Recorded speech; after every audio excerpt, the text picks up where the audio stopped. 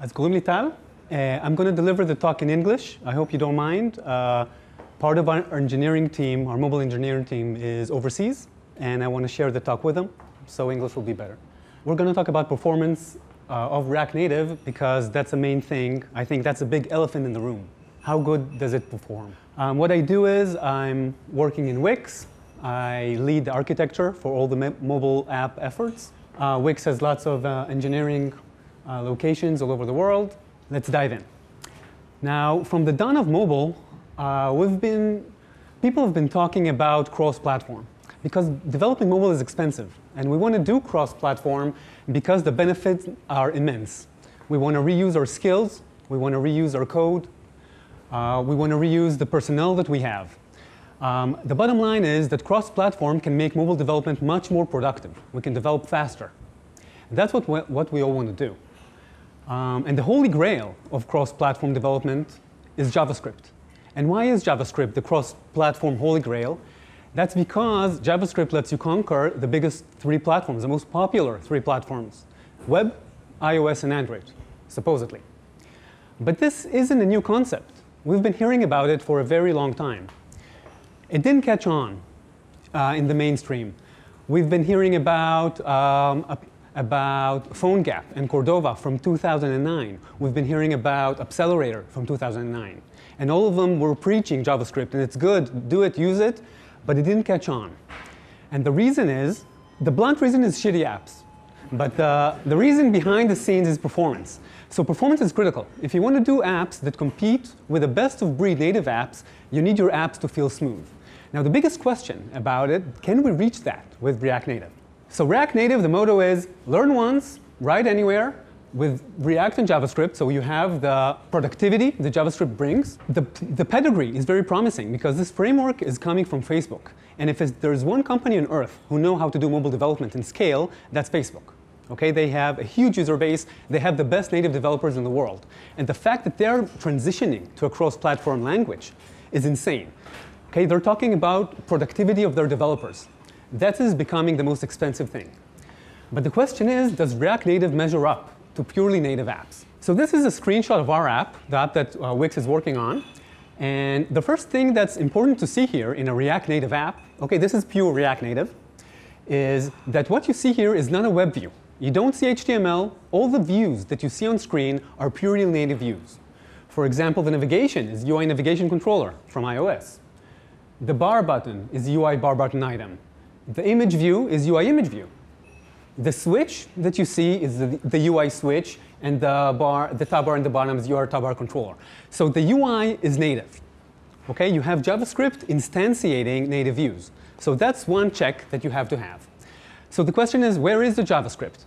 If all the UI is native, what does JavaScript do in React Native? So the JavaScript is the driver behind the scenes. That's where you as a developer specify to the system how you want your UI to look like, how do you want the business logic to behave, and then a native driver drives the whole thing and make it happen. So let's dive into React Native and see how this thing is working. How is it architected? So the main thing to understand about React Native is that React Native is separated into two different realms. One realm is the JavaScript realm. That's where you develop most of your business code. The other realm is the native realm. That's where you have all the native code running. For example, in iOS, it would be all the native threads running in your app. So when you do your JavaScript development, all of this code is running on a single thread in something called JavaScript core. That's kind of not really a virtual machine, but a JavaScript engine, just like a browser has. So this engine is also running inside your app, and all of your JavaScript code is running inside. So it's a thread inside your app. In the native realm, you have the regular native threads that you have. You have one UI thread and many background threads. And the thing that's connecting the two is the bridge. The React Native bridge, it's a very important concept. What is the developer experience in each realm? So in the JavaScript realm, first of all, you program in JavaScript. That's a language that you use. The thing that you make is one huge JavaScript bundle. It's a text file containing all of your JavaScript code from all of your files bundled together. And this file is basically just an asset inside your binary, just like an image. And the JavaScript engine knows to run it when the app executes. And normally speaking, you would put all of your business logic in this side. On the native realm, you develop in Objective-C in Swift if you're doing iOS, or in Java if you're doing Android. And what you make there is an IPA or APK. That's a binary that you upload to the Google Play Store or to Apple's App Store. And the main thing that's running here is the framework. You don't develop most of your code there. Some small parts, but not most of it. So React Native does most of the heavy lifting in this realm for us. Now let's talk about performance. So when you examine each part of this architecture and see how it behaves performance-wise, let's start with a native. Obviously, the native performance is good. Any code that runs in this realm will be blazingly fast. The next part is less obvious, and that's the JavaScript realm. And it turns out that JavaScript is a very fast language. Okay, JavaScript has JIT compilers. The code itself is fast. JavaScript talking to JavaScript runs blazingly fast. So there's no performance problem there. So there's a check here. But the missing part is, what about the bridge? Now here comes the big performance problem of any cross technology. The problem is that variables that you define in one realm cannot be accessed in the other realm. The only way to access a variable is to serialize it and send it over the bridge. Serialization is expensive. That's what you do when the client and server speak together over the web. Serialization is slow when it runs inside your app. So the performance of the bridge is poor. Okay, that's something important to understand, because the key, okay, if you take one lesson out of this talk, is that the key to React Native performance is to keep passes over the bridge to a minimum. If you do that, your app will behave like a native app. So let's talk about the obvious pitfalls. That's where most of the competition lost the battle. We're talking about solutions like, I'm going to talk about Accelerator, not about PhoneGap, because PhoneGap, the UI wasn't native fully. So, but in Accelerator, the UI is native. It's a very, very similar concept. But it didn't work. It didn't perform as good. And the problem is, the biggest pitfall is when you update one realm, wants to update another, the update is synchronous. Now, why is it obvious to implement everything synchronous? Because we want to have consistency. Imagine that you have your business logic in JavaScript, and the business logic is telling a button to be enabled. And then after a second, the native needs to handle this command and actually turn the button to enabled, because the button lives in the native realm. And then a second later, you want the JavaScript to do something else to the button, and the JavaScript has to know that it's enabled or disabled. So you can't have the JavaScript continue running until the native side is synchronized. So to keep consistency, the pitfall is to do the updates synchronously, and that's very, very slow. It kills performance completely. So let's see what React Native does for this problem out of the box. And the surprising thing is that React Native handles this amazingly well. This is actually, it goes back to React itself. I don't know if any of you worked with React on the web, but React on the web solves a very similar problem, a very similar performance problem. Because on the web, you have essentially the same problem. You have JavaScript running and updating the DOM. And the DOM is a native construct. And the updates are synchronous. Until the DOM natively updates, the JavaScript can continue running. So one of the huge performance impacts that React.js on the web did is allowing JavaScript to update a shadow DOM. So JavaScript is updating JavaScript, and that's how consistency is maintained. And you have something running asynchronously, taking all of those updates and batching them to the native at once. This is a very similar optimization to double buffering in gaming, if any of you are familiar with that. This allows all the updates to be asynchronous. This allows the JavaScript thread not to block until the native thread accepts the updates. And that's one of the main keys to why React Native performs so well. But this is the obvious optimization. I want to show you a case where all of this breaks down completely on an ordinary case, and then let's explore what you do. Because the happy flow is happy. Now let's see what happens to something that is immune to this optimization. So the example that I want to show you is something very simple. Okay, a card that you swipe. That's something very obvious to do. For example, the Google Now app has this UX. And what I want to happen is when I swipe the card with my finger, I want it to become, I want to have the transparency increase, and I want to have a translation. I want to move it to the right. So that's something simple. I want this to be performant. So let's look at the code, how you would implement that in React Native. And I'll just talk about the JS6 very, very quickly. And you see that I've separated the container itself that does all the swipe behavior and the opacity behavior from the content itself. So I have the swipeable component, which handles the behavior. And I have the content itself, which is a different component, which is a child. So let's ignore the child and talk about the swipeable component and see how you would implement that and how it would behave. So the naive approach would naturally to implement this in JavaScript, of course. I want to write all of my business logic in JavaScript in React Native. That's the point. That's where the productivity comes from. So I won't dive into this code. You can see it later. But the concept to do this in JavaScript is to define some sort of a pan responder that listens on touch events. And every time touch events come to the JavaScript side, I'm going to see where the X location of the touch event is. And according to that, I'm going to calculate my new opacity, my new X translation, and I'm going to set state, re-render, and move the container. So that's the obvious implementation with JavaScript. So it makes sense, and it's very easy to do. But here is the pitfall. When this happens, Dada crosses the bridge on every frame. The entire optimization that React does for us is to minimize passes over the bridge by batching and doing the updates asynchronously. But what happens here? As my finger is moving, obviously, you can see that the event, the touch event itself, is a native event. It originates from native, the location of my finger.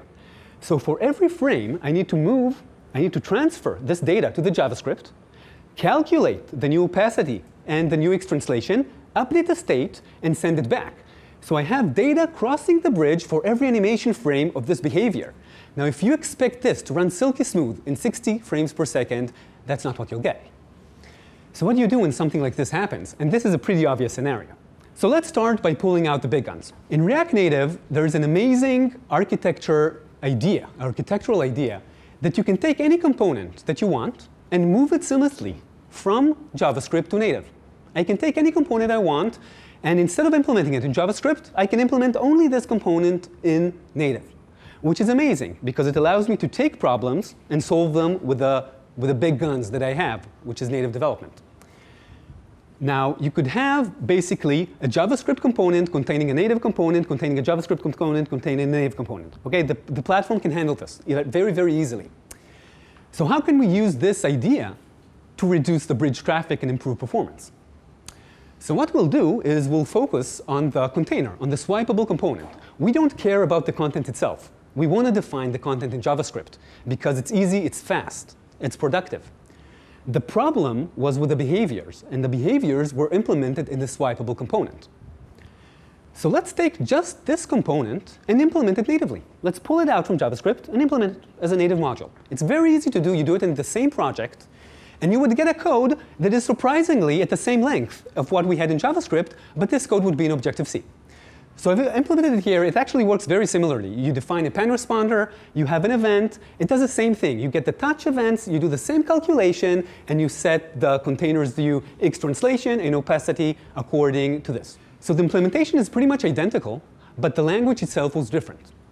So as you can see, what I did is I moved it to handle the events in native. Now, what did this do? I took the part that was very noisy over the bridge, the part about touch events and the calculation, and I'm doing it in native. And for now, I don't need to cross the bridge for every frame. On every animation frame, I stay on the native side. And this will give me 60 frames per second performance.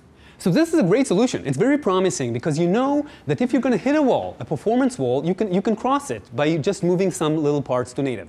So that's a very good idea. But this is not ideal. We can do better. And the reason that this is not ideal is because we need a native skill set to fix this. And that's a problem, because what React Native promises us is productivity. And this is not productive. If you don't know native, it's OK. You can rely on open source. You have many people who have native skills, and they're open sourcing components that do these things and solve these performance issues. What we do in Wix, for example, is we have about 200 front-end developers in Wix, and our ideal is to take about 10% and have native developers. So we would have, for example, for these 200, about 20 native developers. So you can do the same thing in your teams. If you have 10 front-end developers, take one native guy. So that's one way to approach it. And this is another important lesson that I want you to take from this talk, and that's that React Native doesn't mean the end of native. You're still doing native, just doing less of it and concentrating your native efforts on the important parts. Let's solve this in a different way. The holy grail would to solve such a problem from JavaScript purely. And this is not easy, and the code that's running here, I'll explain it shortly, is doing a very interesting concept.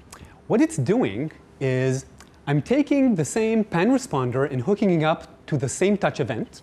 And what I'm doing is I'm defining an interpolation of how I want to connect the X location of the touch event to the opacity and to the X translation. What it does is, I'm declaring how I want my interaction to behave. I'm not calculating it on every frame. I'm just saying in advance, I want this to behave this way, the entire thing. Now, the declarative nature of React allows us to do such things. And what this allows us to do is to declare the interaction, to declare the behavior in JavaScript, and then serialize this entire declaration, this explanation of how I want the interaction to behave, and move this interaction, the declaration of the behavior, once over the bridge to the native side. And in the native side, I will have a generic native driver that knows how to handle this interaction and handle the frame-by-frame basis. So what this will do, I will offload all the day-to-day work, all the frame-to-frame work to native, but I will define the interaction in JavaScript in advance. Now, these APIs, they're not there yet. They're just emerging. What I've used here is the animated library. It's a new library from Facebook to do animations, and that's what it does. When you want something to move from one point to another, you don't do it frame by frame. You say, I want this object to move from X to X2, and it's going to take it, 2 seconds, and then let the native do its thing. So the future of React Native is solving more and more scenarios without native code, and the way to do it is to invent JavaScript API that is designed to reduce passes over the bridge to a minimum. And the declarative nature of React is a big help to do it. Now, this can't solve anything. It can't solve everything, but it can solve many, many day-to-day problems. Now, you have access to all the code that I've showed you here in our public GitHub. It's called RN Performance Experiments. And there is a very interesting example app in there that takes the swipeable component that I've showed you, and it implements it 4 times. The first time it implements it with a naive approach, completely in JavaScript, so you can see how it works. The second time it implements it with something I didn't talk about, which is called direct manipulation. It's not that interesting. But the third implementation is a purely native implementation. And the last implementation is with the animated library to do it declaratively. Now, what you can see there are you can turn a few flags there that make the app noisy over the bridge to simulate that you're doing other things. And you can actually feel how the smoothness of the behavior changes and starts to jitter between implementations. So I urge you to do it. And I'm pretty much done.